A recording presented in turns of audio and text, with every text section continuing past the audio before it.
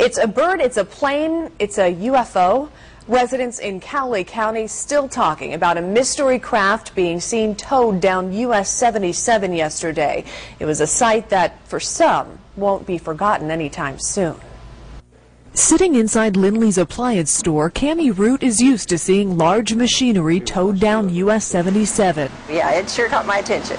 But what she saw Monday afternoon is something she won't soon forget. There is this funny sphere that went through on this big trailer, and my first thought was, that looks like a UFO. A huge 32-foot craft of some sort, wrapped in tarp and as mysterious as the transport company who called Sheriff Don Reed for help. They told us that it was an aircraft and that they had explored other ways of transporting it, but this was the best way for them to do it.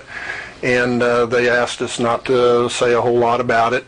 After all, the massive load's shape would certainly draw enough attention on its own. People were calling in saying, oh, well, they think they found a flying saucer. It looks like a flying saucer to us, and we don't know for sure what it is. For nearly an hour, officers helped maneuver the craft through Cowley County. The biggest thing that they had to deal with was down at the roundabout. They had to remove a bunch of signs and markers because the load was so long it couldn't make the corner.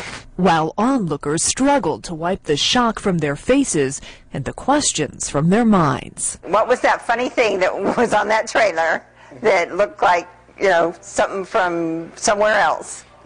So what in the world was it? Under Sheriff Bill Mueller says it was an experimental aircraft from Northrop Grumman, maybe a new unmanned drone. Still a very cool sight to see, and it's still got a ways to go. Its final destination is Maryland.